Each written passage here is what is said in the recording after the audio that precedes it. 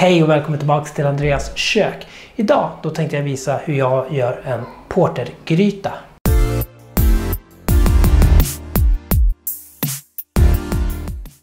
De två huvudsakliga ingredienserna i portergrytan, det är nötkött och det är porter, ett öl. Porteröl är ett väldigt mörkbrunt, nästan svart, beskt och överjäst öl med en friskhet. Så att det här passar väldigt bra att göra i grytor eller om man gör det också med chokladblandningar och liknande. Och sedan har vi nötköttet. Då har jag då valt de här färdiga bitarna, grytbitar med svenskt nötkött. Annars brukar man kanske köpa en hel fransyska som du sedan tärnar in i ungefär 3 cm tjocka kuber. Fördelen med att använda de här färdigtärnade grytbitarna, ja, det gör ju bara jobbet enklare. Större grytbitar, det gör så att du får ett mildare men fylligare spad. Men det tar lite längre tid att koka. Mindre grytbitar, det gör så att du får en kortare koktid och lite mer brynd karaktär istället. Färdiga grytbitar, det görs oftast utav bakdelskött. Och det är inget fel med det, men det är ganska bindvävsrikt. Vilket gör att det behövs kokas lite längre än fransyskan. Så att det här grytan, det tar ungefär 1,5 timme. Men nog om det, nu sätter vi igång. I den här grytan där tänkte jag använda lök och morötter. Men det här ska jag bara använda för att ge smak åt grytan. Så det här ska egentligen inte ätas upp eftersom att det ska kokas så pass länge så det kommer bli väldigt mjukt. Om du vill spara det så absolut, det går jättebra. Men jag kommer separera det här sen ifrån spadet och köttet. Och sen kommer jag lite senare lägga till lite nya morötter så man får lite mer crisp i det här. Vi börjar med att hälla i portern. Ungefär 1,5 liter brukar vara bra. Det här är ju den enda vätskan nästan som vi egentligen använder. Ungefär 1,5 deciliter koncentrerad svartvinbärssaft. Bidrar med mustighet till den här grytan.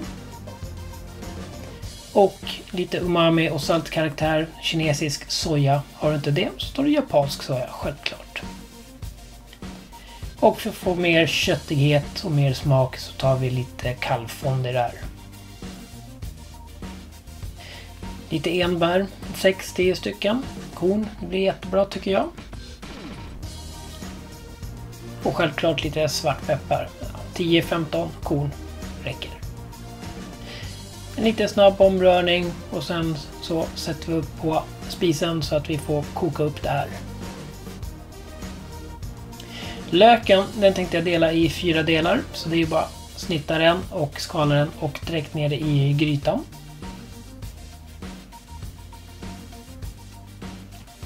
1 till 2 vitlökar, bara skala den och släng ner dem hela.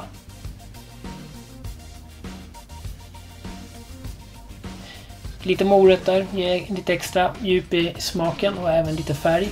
Så 2 stycken normalstora tycker jag är ganska lagom. Så det är bara snitta dem, lagom storlekar, ner i grytan. Nästan alla ingredienser i grytan förutom grytbitarna. Så jag ska bara låta det få koka upp lite så att vätskan är varm. Och under tiden så ska jag putsa grytbitarna. Det vill säga jag kan ta bort lite onödigt extra fett som egentligen inte behövs. Och så att de ser lite trevligare ut. Sen när det är klart och vätskan kokar så lägger jag ner lite utav de här grytbitarna lite i taget så att vi inte sänker temperaturen för mycket. Sen ska du få puttra. Man får sänka värmen och låta det små puttra i minst i alla fall 1 timme.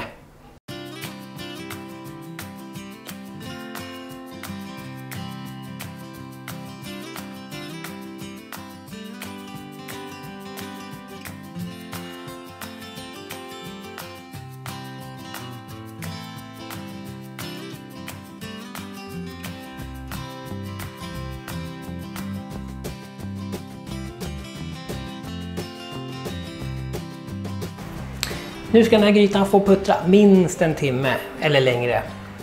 Ju längre desto bättre. Och lyckas du få just sån här täthet på alla ingredienserna så är det jättebra i grytan. För då man minskar risken att man kokar sönder köttet så att det liksom bara delar upp sig. Det kan även behövas någon gång då och då att du kanske behöver hälla i lite vatten om man har kokat bort för mycket vätska. Och även att man kanske behöver sila bort lite fett som kan komma upp på ytan. Hur som helst, när det här i alla fall har fått skydda klart, då kan man hälla över spadet ner i en annan kastrull och sedan tillsätta grädde och lite majsena och låta det här få koka upp lite för sig själv så att vi får en tjock sås. Därefter så kommer jag då ta köttbitarna och lägga ner i den nya grytan då, och bara köttet. Och sedan